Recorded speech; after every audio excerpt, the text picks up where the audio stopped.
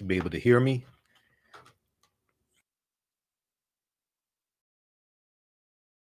How's everybody doing today? Hotep, hey, this is Michael M. Hotep, founder of the African History Network, host of the African History Network show. I'm a talk show host, researcher, lecturer, writer, and historian. So it is Sunday, March 12th, 2023, and we are live. So I wanted to come on and deal with this topic that I've talked about before. And this deals with great African empires that Europeans tried to claim as their own. And sometimes Arabs try to claim them as their own as well. So share this broadcast on your social media platforms. Invite your friends to tune in. It's a great conversation. And also, we'll give you information about a 12-week online course that I teach called Ancient Kemet, the Moors, and the Ma'afa, Understanding the Transatlantic Slave Trade, what they didn't teach you in school. All right. So let's look at a few of these African empires. And I have a lot of information to share with you on this topic. And there was a video that I shared on our Facebook fan page, the African History Network. Shared it a few months ago, and it dealt with a European scientist who realized that the ancient Egyptians and ancient Nubians were Black Africans. Okay, well, I'll show you that clip also. All right, so we have the information and thread of our broadcast also to register for the 12-week online course that I teach. So the first African empire that we'll look at that Europeans tried to claim as their own is the empire of ancient Nubia, okay? And also you'll hear referred to as Ta Seti or Ta-Nehesi. When we look at, ancient Nubia existed from 4500 BC to 500 AD, 4500 BCE, before the Common Era, or BC, before Christ, to 500 AD, or Common Era. Now, ancient Nubia, or Ta Seti, also known as Kush, the region was known as Kush, was a region along the Nile River located in northern Sudan and southern Egypt. So today, the lower portion of the Sudan, the upper portion of the Sudan and the lower portion of Egypt historically was known as Nubia. All right. And we know that the geographical boundaries that exist today in the 54 African nations largely are the result of the Berlin Conference of 1884 and 1885 that was presided over by German Chancellor Otto von Bismarck. And these 14 European nations are going to carve Africa up into colonies, and they draw the geographical boundaries around the areas that had the natural resources and the mineral wealth that the respective European nations wanted. Okay, so the first monarchy, let me go back to that. Located in northern Sudan and southern Egypt. Now, it was home to some of Africa's earliest kingdoms, known for rich deposits of gold. Nubia was a major trading port for luxury goods that came from sub-Saharan Africa, such as incense, ivory, and ebony. Now, the first monarchy recorded in history was established in ancient Nubia. The Nubians were also known for exceptional archery skills that provided the military strength for their rulers. Pharaohs or kings of Nubia ultimately conquered and ruled Kemet, or Egypt, for about 100 years. Monuments still stand in modern Egypt and Sudan at the sites where Nubian rulers built cities, temples, and royal pyramids.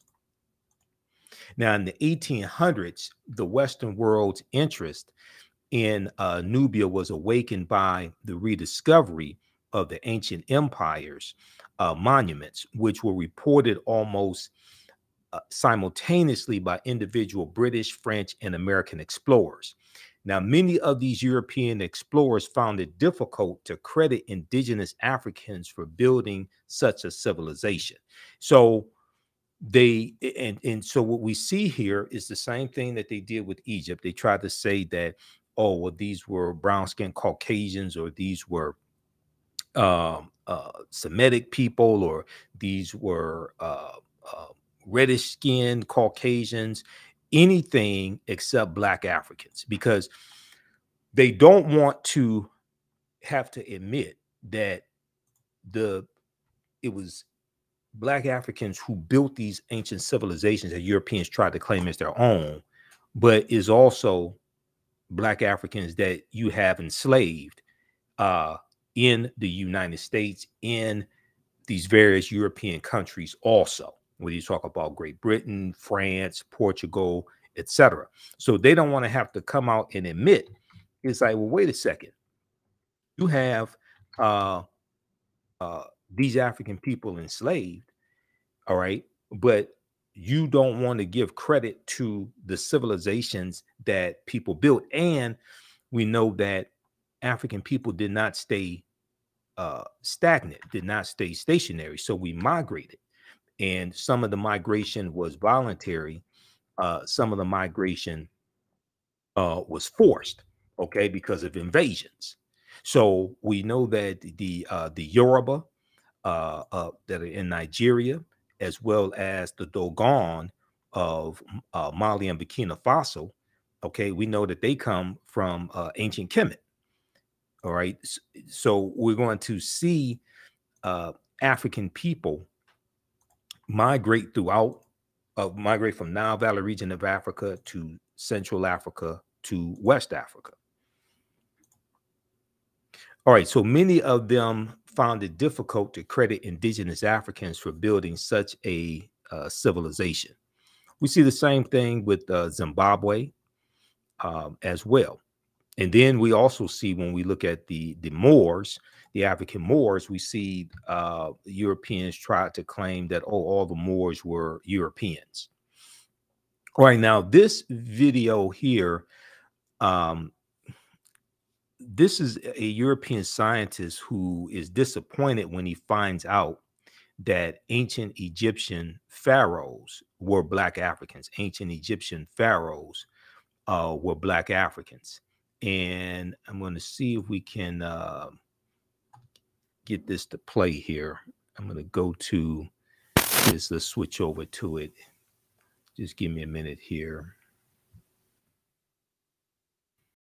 All right, let's flip over to this video.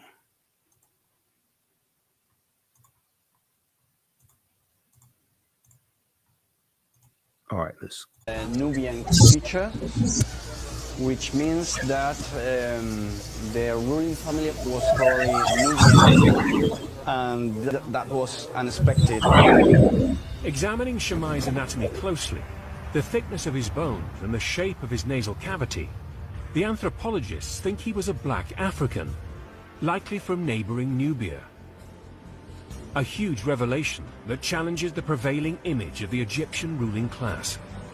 We always thought the ancient Egyptian elite were Mediterranean type, and in this sense, Shammai is representing the society of the frontier, in which different ethnic groups were mixed. At the end, it doesn't matter the color of your skin.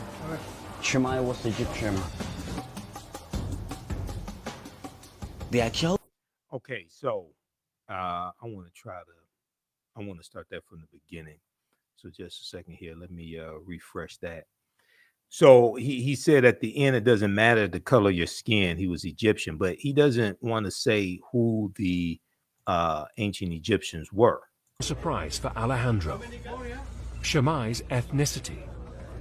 Well, they have just told me that Shammai had a Nubian feature, which means that the ruling family was probably Nubian, and that was unexpected.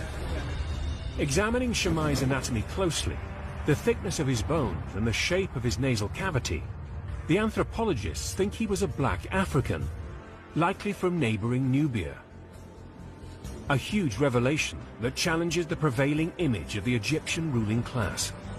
We always thought the ancient Egyptian elite were Mediterranean type, and in this sense, Shema is representing the society of the frontier, in which different ethnic groups were mixed. At the end, it doesn't matter the color of your skin.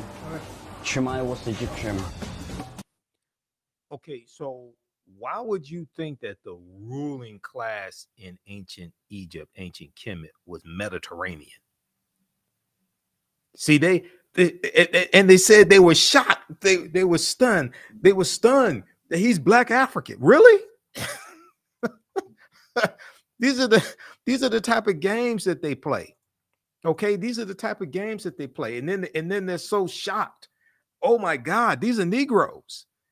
Oh my God, you mean like the Negroes that we enslaved and told the world were inferior, right? And never contributed anything to world civilization, never built societies, etc. We made it illegal for them to learn to read and write when they gave reading and writing and literature to world civilization. They created world civilization. Oh my God. We can't let the world know this. Okay. All right. Now, during the 1840s, German Egyptologist Carl Richard Lepsius, who lived from 1810 to 1884, asserted confidently that the Greek term Ethiopian, when referring to the ancient civilized people of Kush, did not apply to Negroes, but was used to describe reddish-skinned people closely related to the Egyptians who belonged to the Caucasian race.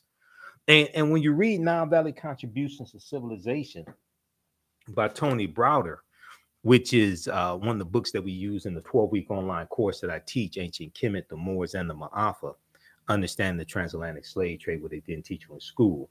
And our next class is Saturday, March 18th, okay, 2 p.m. Eastern Standard Time.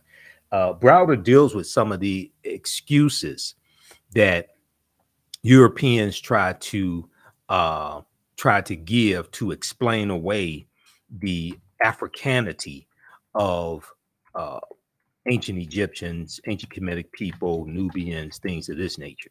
Okay, they would do mental gymnastics to try to say, oh no, these were not Negroes. Okay, these were not sub-Saharan Africans. Okay, these were Mediterranean. They were Mediterranean, or they say the Greek term Ethiopian. And at one time, Ethiopia, all of Africa, at one time was referred to as Ethiopia.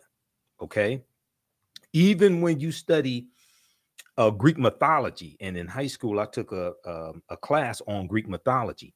Even when you study Greek mythology, they tell you that Zeus, who was the king of the gods in Greek mythology, they tell you Zeus came from Ethiopia. All right, so this is deep in their history, and then you look at where they get the knowledge from. When like the Greco-Roman soldiers, when they conquer ancient Kemet, they're going to learn from the ancient Egyptians, the ancient Kemetic people, and they're going to take the little bit of knowledge that they learn. They learn less than 10%. They're going to take the little bit of knowledge that they learned. They take it back to Greece and Rome, but they take it to other parts of the world. They also take it to Ireland as well. All right, let's continue. How's everybody doing? Give us a thumbs up, give us a heart, give us a like on this broadcast. All right. And in the thread of the broadcast, we have the information so you could register for the 12-week online course that I teach, Ancient Kemet, the Moors, and the Ma'afa. Understand the Transatlantic Slave Trade, what they didn't teach you in school. I teach that normally on Saturdays, 2 p.m. Eastern Standard Time. And then today, Sunday, March 12th at 4 p.m. Eastern Standard Time, we're doing a special session of my Sunday class, which is that class is Black resistance movements from the Haitian Revolution to the U.S. Civil War, Civil Rights Movement, the Black Power Movement. 1800, 1968. We're doing a free class session of that course today at 4 p.m. Eastern Standard Time, because daylight savings time is throwing my whole schedule off. So then I have to do my radio show tonight at 9 p.m. Eastern Standard Time. So you can register for today's class, 4 p.m. Eastern Standard Time at our online school. And we'll post a link here also so you can register for that as well. Okay. But we have it here in the thread of the broadcast. All right. Let's continue here.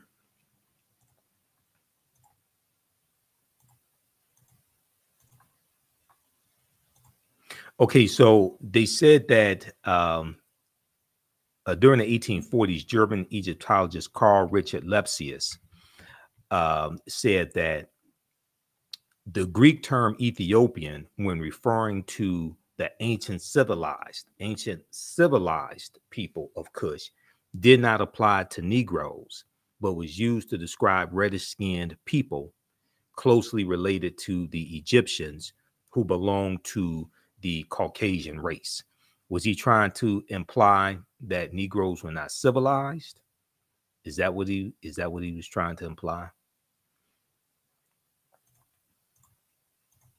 Now, Nubia was the first recorded monarchy. Now, ancient Kemet, or Egypt, is the first major civilization in Africa for which records are abundant. It was not, however, Africa's first kingdom. A March 1st, 1979 New York Times front page article written by journalist Boyce Rensberger,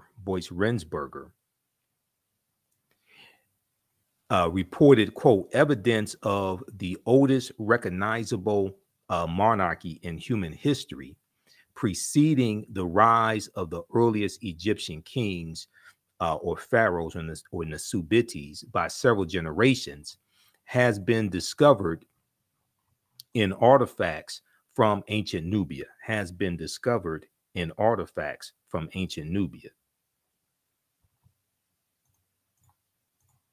Now, the artifacts, including hundreds of fragments of pottery, stone vessels, and ceremonial objects, such as incense burners, were initially recovered from Custul, Qustul,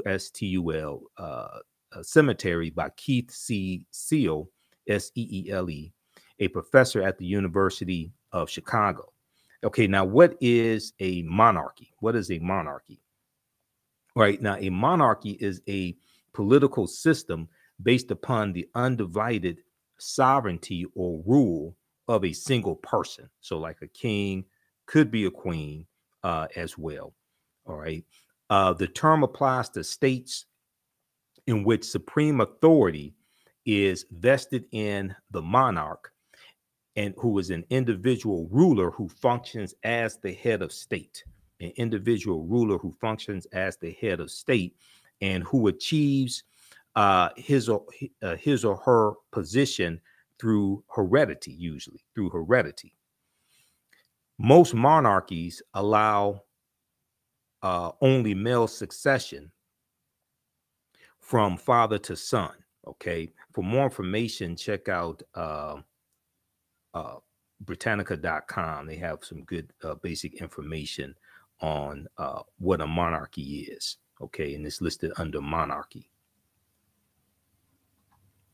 Now, ancient Nubian artifacts yield evidence of earliest monarchy. This was a March 1st, 1979 New York Times article. Okay, and in the article, it says evidence of the oldest recognizable monarchy in human history, preceding the rise of the earliest Egyptian kings by several generations, has been discovered in artifacts from ancient Nubia in Africa. Until now, it had been assumed that at the time, the ancient Nubian culture, which existed in what is now northern Sudan and southern Egypt, had not advanced beyond a collection of scattered tribal clans and chiefdoms. The existence of rule by kings indicates a more advanced form of political organization. Okay, indicates a more advanced form of political organization in which many chiefdoms are united under a powerful and wealthier ruler. The discovery is expected to stimulate a new appraisal of the origins of civilization in Africa, raising the question of to what extent later Egyptian culture may have derived its advanced political structure from the Nubians. The various symbols of Nubian royalty that have been found are the same as those associated in latter times with Nasubites or pharaohs or Egyptian kings. So Nubia or Ta-Nehesi is the mother. Okay, Nubia or Ta-Nehesi is the mother, and the grandmother of ancient Kemet is Abyssinia or Ethiopia. All right, so all those civilizations are connected. You're dealing with Nile Valley region civilization. All right, give us a thumbs up, give us a heart, give us a like on this broadcast. Be sure to register for this 12-week online course that I teach, where we get deep into a lot of this information. It's called Ancient Kemet, the Moors, and the Ma'afa, Understanding the Transatlantic Slave Trade, what they didn't teach you in school. Our next class is, I do teach this class normally on Saturdays, 2 p.m. to 4 p.m. Eastern Standard Time. Our next class is Saturday, March 18th. 2 p.m. to 4 p.m. Eastern Standard Time.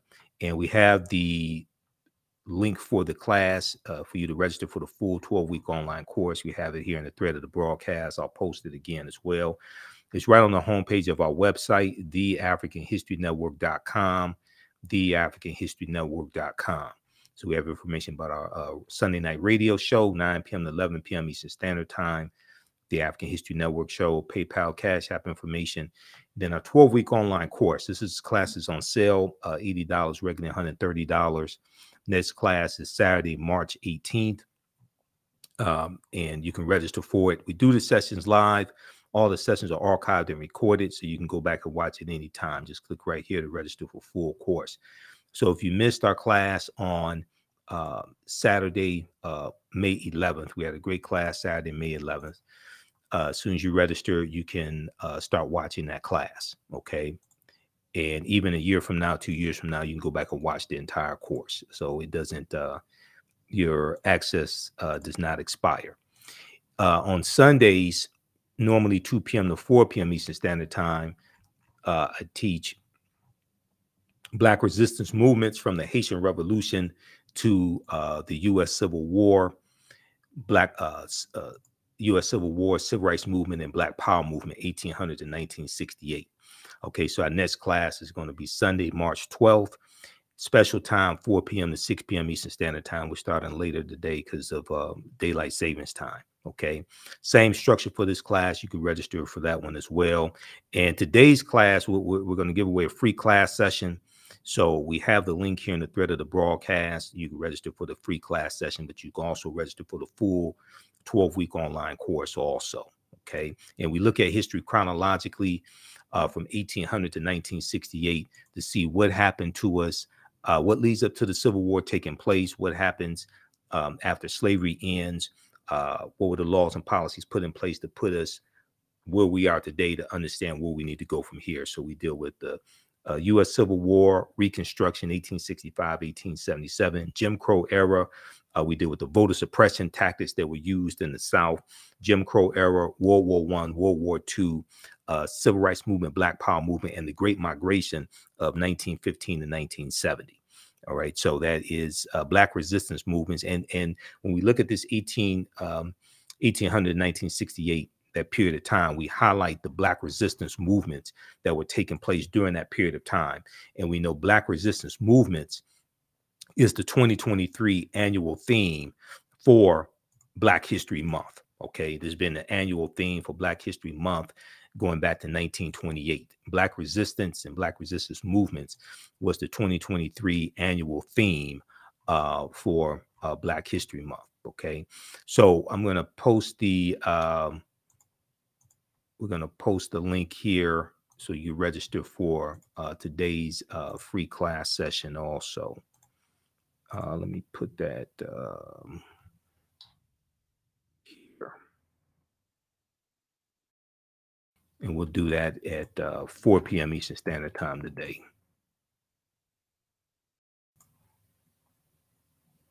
Just a second here. All right. Okay, let's continue. Okay, so the discovery is expected to stimulate a new appraisal of the origins of civilization in Africa, raising the question of to what extent latter Egyptian culture may have derived its advanced political structure from the ancient Nubians. The various symbols of Nubian royalty that have been found are the same as those associated in latter times with ancient Egyptian kings or pharaohs. The new findings suggest that the ancient Nubians may have reached this stage of political advancement as long ago as 3300 BCE, before the Common Era, or BC, before Christ, several generations before the earliest documented Egyptian king. The discovery is based on the study of artifacts from ancient tombs excavated 15 years ago, now 15 years prior to 1979, okay, 15 years ago, in an international effort to rescue archaeological deposits before the rising waters of the Aswan Dam covered them. Okay, so read this article from March 1st, 1979, from the New York Times. Ancient Nubian artifacts yield evidence of earliest monarchy. Okay, so we have Nubia, which is a African civilization, African empire. The Europeans try to claim as their own. But we also have Carthage, okay?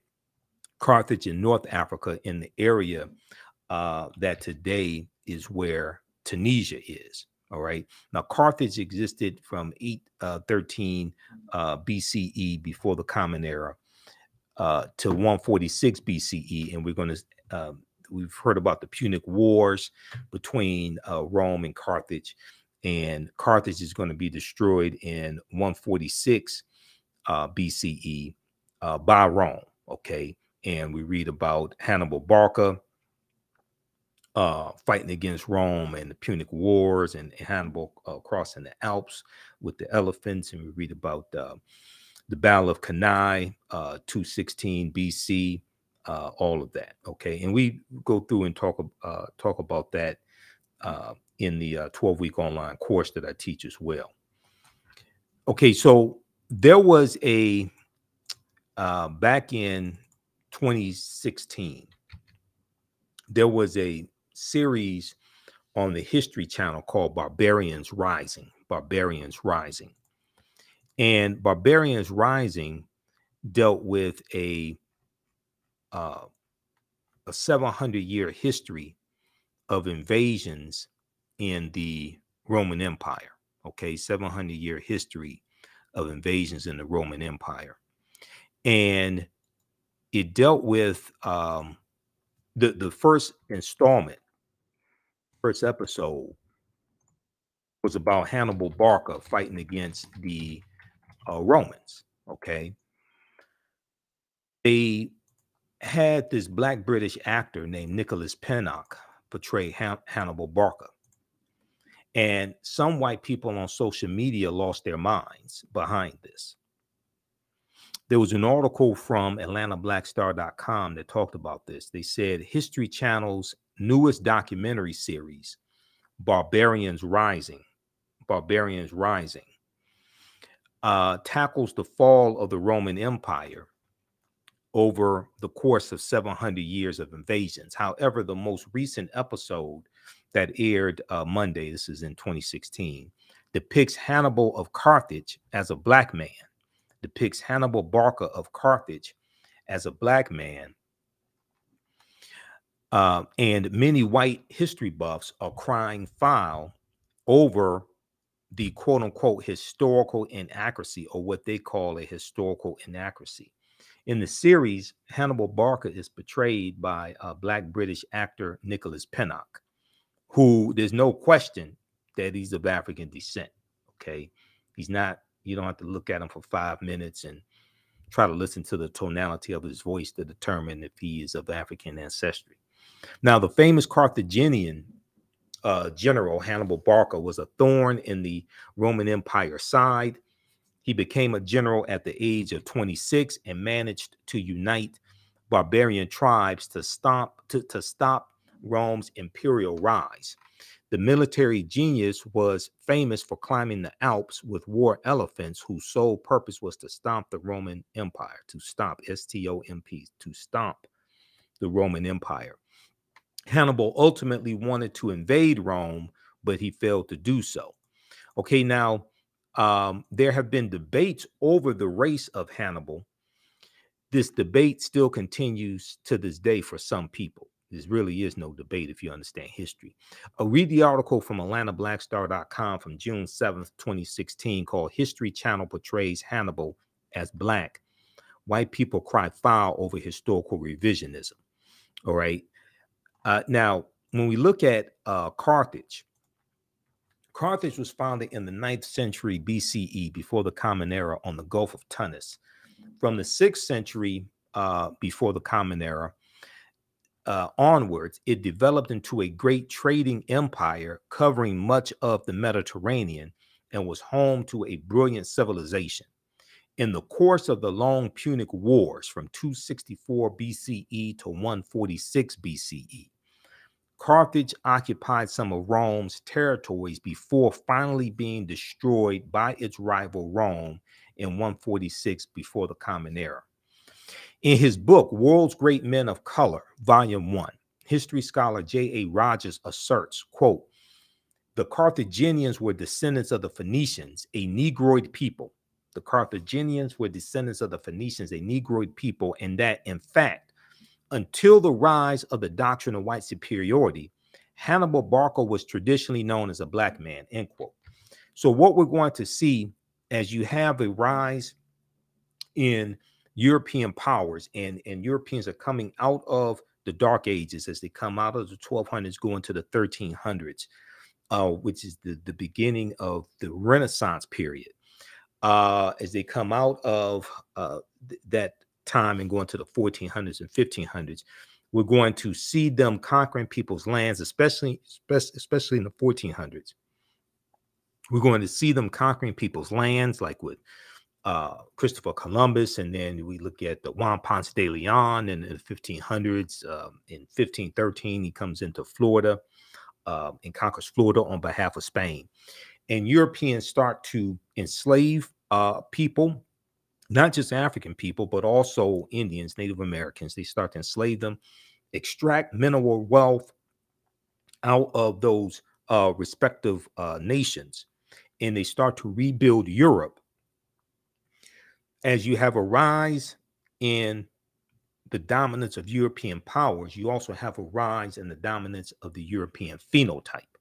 And a lot of mythological characters get reinterpreted as European that were originally African, and some historical characters, some historical personalities also get reinterpreted, and some historical people, groups of people, get reinterpreted as European that were historically African.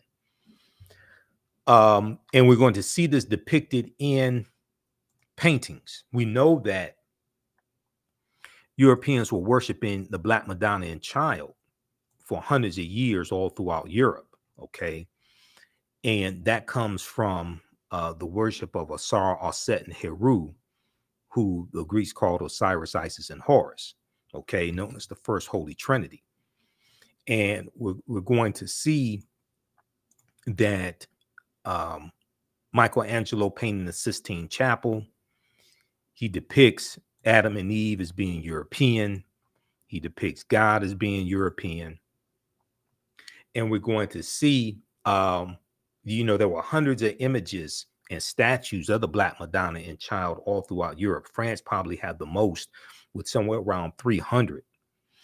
And we're going to see the colonization or decolorization of these African images to European as well. And there's going to be these European images that these Europeans take into foreign lands when they conquer people and force these images and force Christianity, especially white Christianity, force these upon other groups of people, especially African people. Okay, let's continue. Give us a thumbs up, give us a heart, give us a like on this broadcast. How you all like this type of information? Who still needs to register for the 12-week online course that I teach normally on Saturdays? Ancient Kemet, the Moors, and the Ma'afa. Kemet, one of the original names for Egypt. Ancient Kemet, the Moors, and the Ma'afa. Understand the transatlantic slave trade, what they didn't teach you in school. Also, be sure to register for today's free class session of Black resistance movements, from the Haitian Revolution to the U.S. Civil War, Civil Rights Movement, and Black Power movement. Okay, we're doing that class Sunday, March 12th, 4 p.m. Eastern Standard Time. Normally it's 2 p.m. Eastern Standard Time, but we're doing it at 4 p.m. Eastern Standard Time. And we have the link to register for the free class session today. We have that here in the thread of the broadcast. And we have the post on our Facebook fan page, The African History Network, and my YouTube channel, as well as my personal Facebook page, Michael M. Hotep. Okay. And I'll post it here. I'm going to post it here again on the thread of the broadcast. All right, let's continue. So today, many encyclopedias classify the Carthaginians, who are descendants of the Phoenicians, and the Phoenicians were African people as well. Today, many encyclopedias classify the Carthaginians as whites or Semites, but ancient Greek and Roman eyewitness accounts paint a different picture. The indigenous peoples of Carthage were called the Afirs, A-F-E-R-S. Ancient Roman poet Virgil, in his poem Mortum, M-O-R-T-U-M, speaks of a woman from the Afir, Afar, or Afro region, okay, the Afro region. He says of her, quote, "And all her figure proves her native land. Her hair was curly, thick her lips, and dark her color," end quote. Now, in Library of History book 20, XX, Roman numeral X, okay, represents 10. In Library of History book 20, Greek historian Diodorus mentions a Greek lieutenant named Agathocles, who defeated a people in the area of present-day Tunisia who were the same hue or color as Ethiopians. The eyewitness accounts are corroborated by physical anthropology.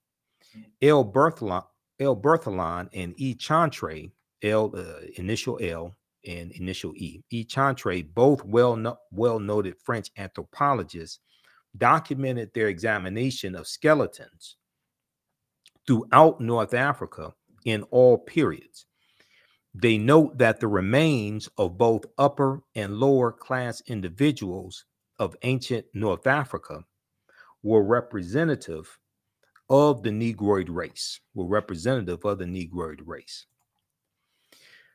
Now, another African empire that Europeans try to claim as their own is Great Zimbabwe.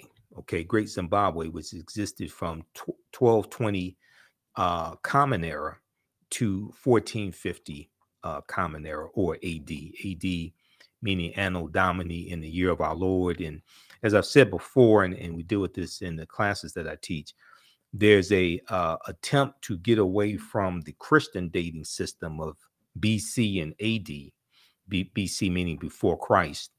There's an attempt to get away from that. And that was largely championed by the Venerable Bede, an English monk named Bede, B-E-D-E, okay, around 8th century AD, Common Era, okay, around 8th century Common Era. So there's an attempt to get away from that and use BCE, before the Common Era, and BC, which means Common Era. All right, let's continue here.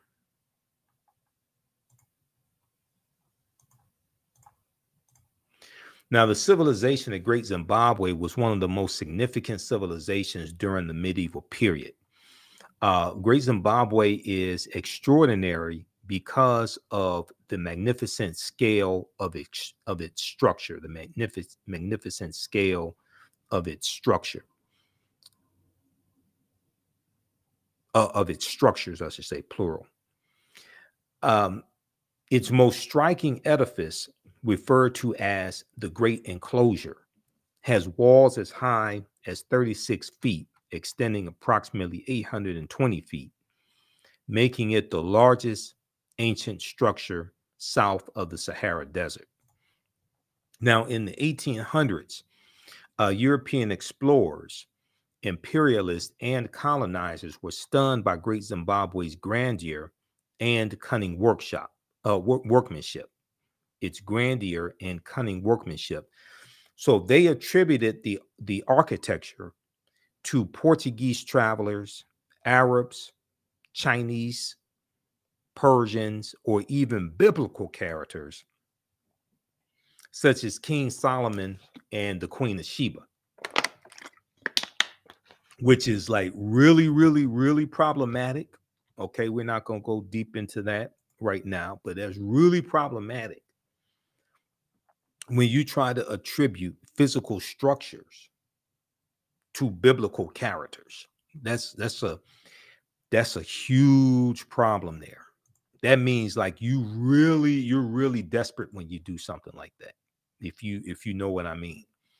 Now, according to the Metropolitan Museum of Art, archaeological investigations conducted during the first decades of the 20th century have dismissed those attributions to the Arabs and the Chinese and the Persians and the Portuguese and things of this nature, and biblical characters, etc. According to the Metropolitan Museum of Art, archaeological investigations conducted during the first decades of the 20th century have dismissed those attributions and confirmed both the antiquity of the site and its African origins. Have confirmed both the antiquity of the site and its African origins. It was built by the ancestors of the indigenous Shona people, S-H-O-N-A, in the 11th century Common Era, or what the Venerable Bede called AD, long before the first Europeans ever set foot in Zimbabwe. Okay. Yet and still, this is another great African empire that Europeans tried to take the credit away from African people and give it to everybody like the Chinese and Portuguese and Arabs, etc. Okay. And when you have oppressed the people, enslaved them, and then now, and see also with the invention of the Gutenberg printing press in about the 11th century AD, mid 11th century AD, somewhere around 1046 or so, with the invention of the Gutenberg printing press, named after Johannes Gutenberg. Now, with the Gutenberg printing press being invented, now they can mass produce manuscripts. They can mass produce books. Prior to that, all the books were handwritten. Okay, but when the printing press, the Gutenberg printing press was invented about mid 11th century Common Era, Now, Europeans can mass produce the lie. They can rewrite the history and mass produce the lie.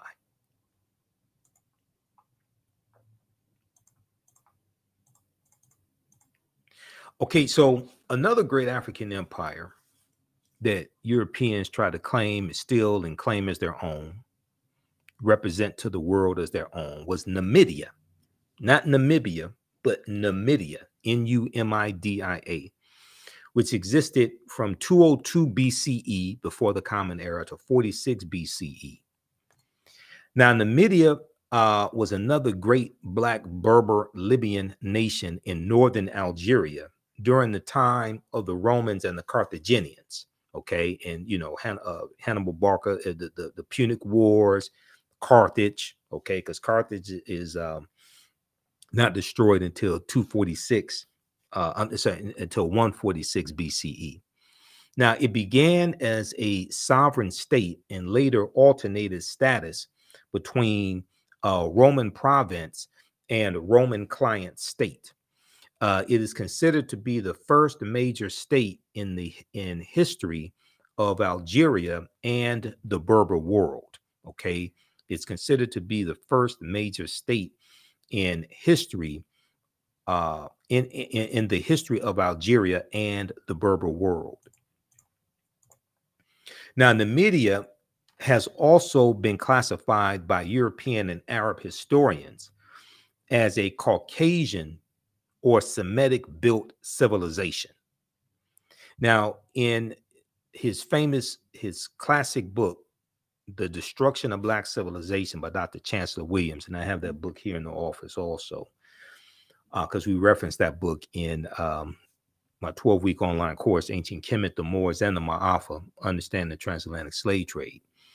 Dr. Chancellor Williams declared that Libya was once so nearly all Black that to be called a Libyan meant that one was Black. That to be called a Libyan meant that one was Black.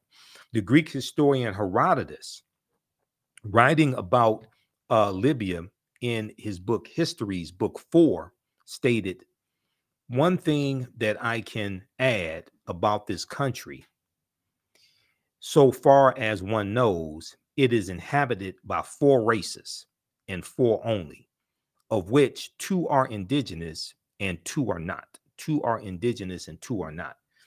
The indigenous peoples are the Libyans and Ethiopians, the former occupying the northerly," which means the Libyans occupying the northerly, and the latter the more southerly parts, the Ethiopians occupying the more southerly parts.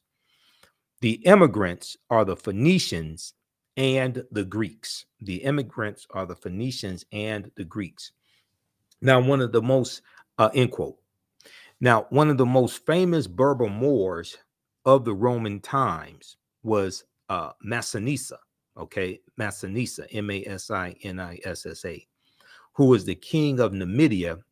You're looking at he lived 238 BC to 148 BCE, 238 BCE to 148 BCE, and it's Massinissa who assisted the Romans against the Carthaginians during the Punic Wars. When you study the Punic Wars, and we deal with the Punic Wars in the course, we deal with Massinissa siding with the Romans against the Carthaginians, okay, to defeat the Carthaginians. Now, the coin depictions and statues of King Massinissa confirm without doubt that this great Berber leader and king of the Moors was phenotypically a Black African man with woolly hair, similar to the West African type. Suffix SYPHAX, king of the Massilians in Numidia, a contemporary and great rival of King Massinissa, was also depicted in his coinage as a phenotypically Black African. Now, this coin that you see here on the screen, front and back, this is the coin of Juba the First, Juba, who lived from 85 BCE to 46 BCE. He was king of Numidia as well. Okay. And Numidia is in present day Algeria and Tunisia in North Africa. Because once again, those geographical boundaries that we see today, those largely come from the Berlin Conference of 1884 and 1885. There's a good article dealing with the Berlin Conference. There's a good article from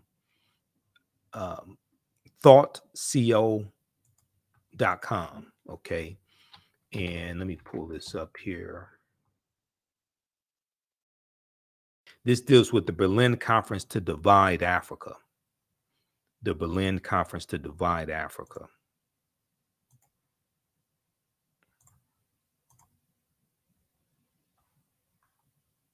Let's look at this.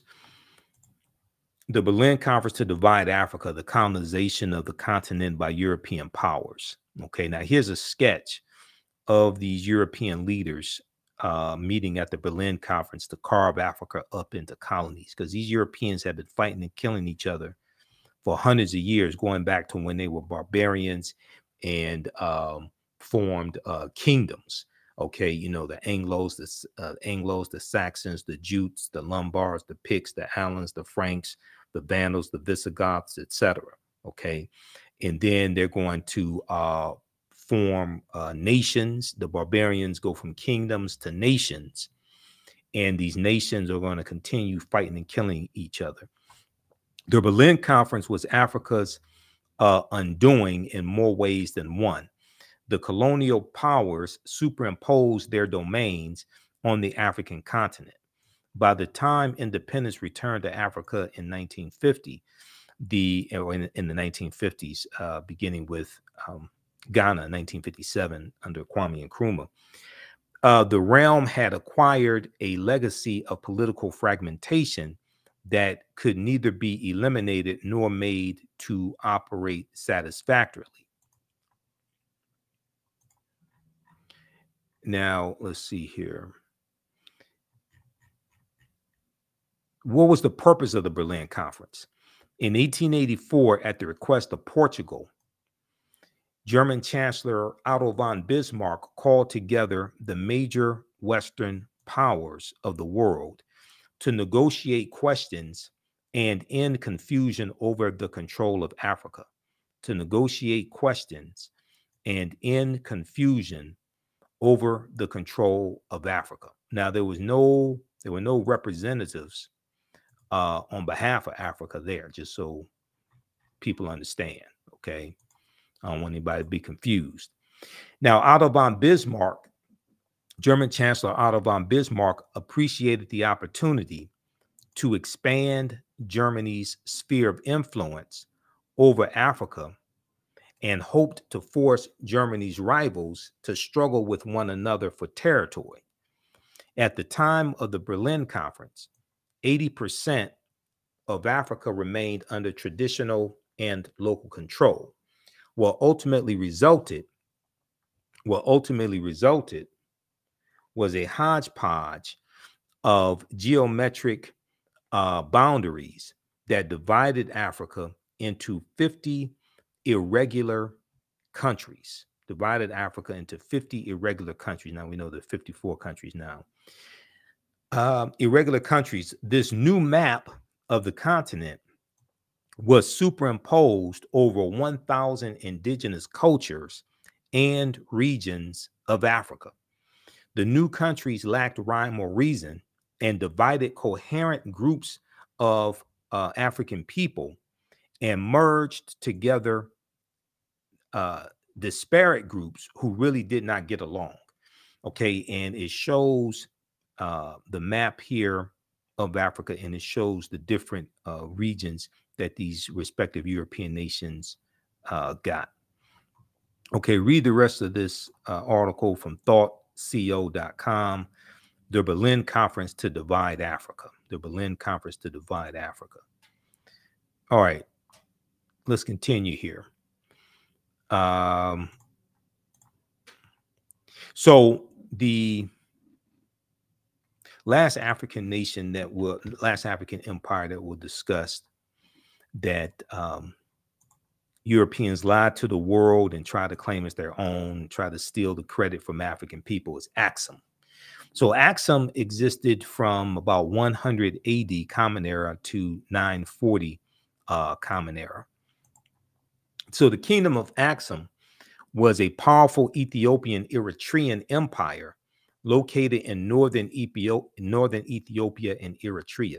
It developed its power by controlling the Red Sea trade routes. Axum was ruled by the Negus Negast, which means King of Kings.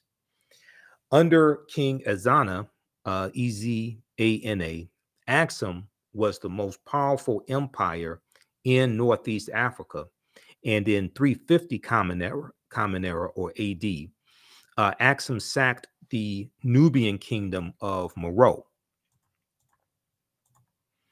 In the latter part of the 4th century Common Era, Axum invaded the southern part of the Arabian Peninsula and occupied Yemen from 335 Common Era to 370. At its height, Axum included the surrounding Ethiopian highlands, Beja, Noba, Kasu, and Arabian kingdoms, Himyar and Sabar. The kingdom of Axum was prosperous from 100 Common Era to 700. It was contemporary with the Roman Empire, and according to the Persian religious leader Mani, M-A-N-I, the Axumite civilization was third among the 4 greatest of the time, on par with Rome, Persia, and China. A theory about the origins of Axum was that it was founded by Semitic-speaking Sabians, S-A-B-A-E-A-N-S, who crossed the Red Sea from South Arabia, which is modern-day Yemen.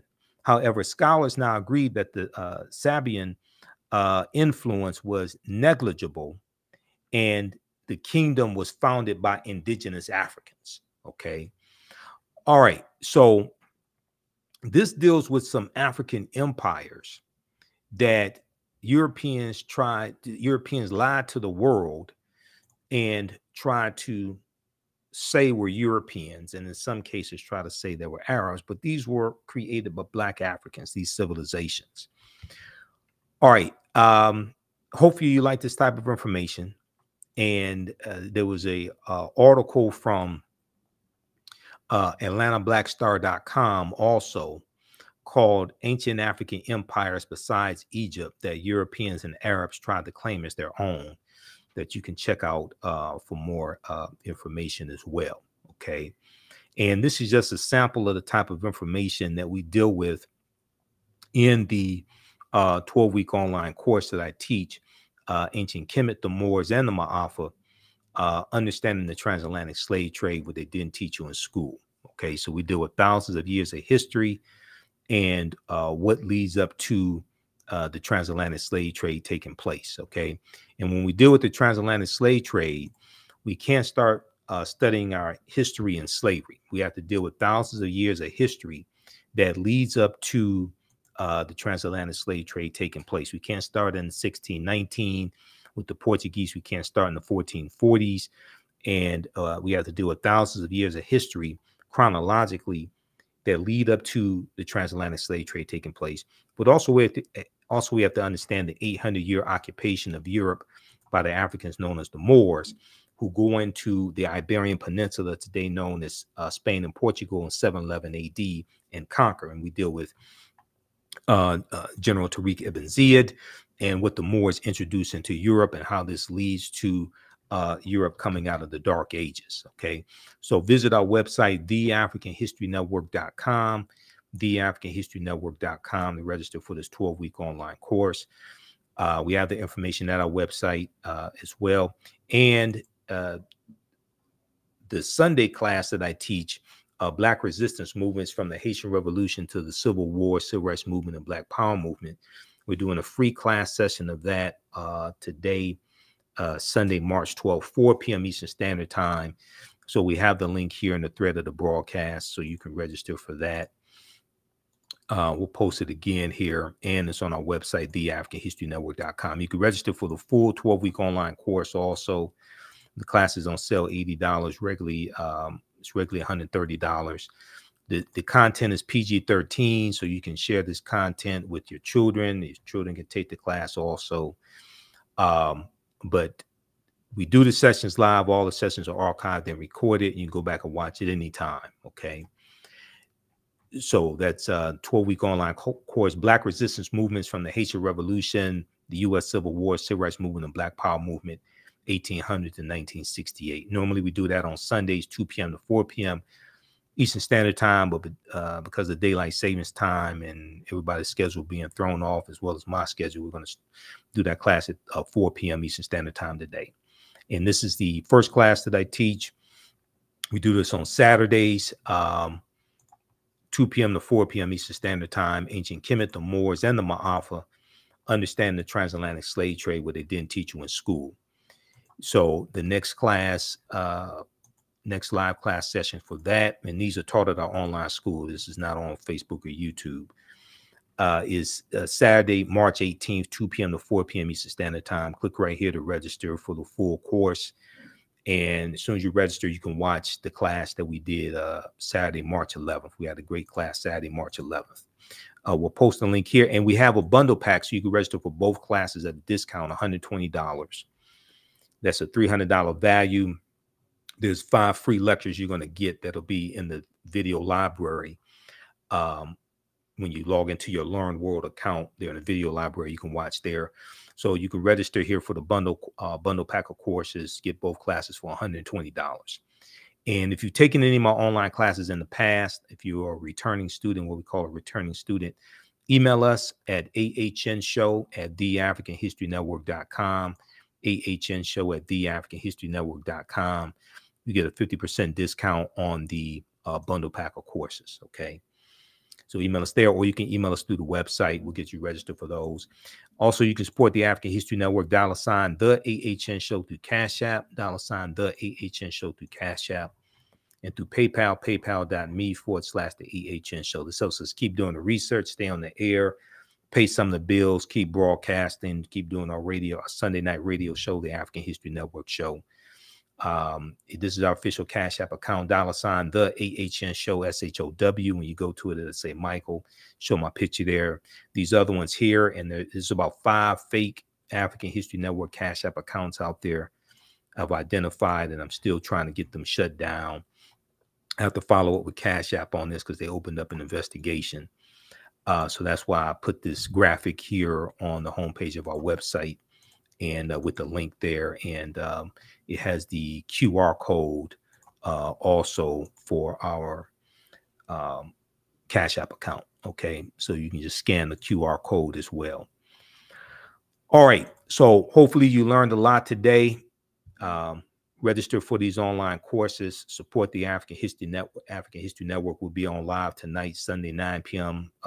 Eastern Standard Time for the African History Network show. I have to get out of here and teach this online class today. Remember, right now it's correct wrong behavior. It's not over till we win. Wakanda forever. We'll talk to you next time. Peace.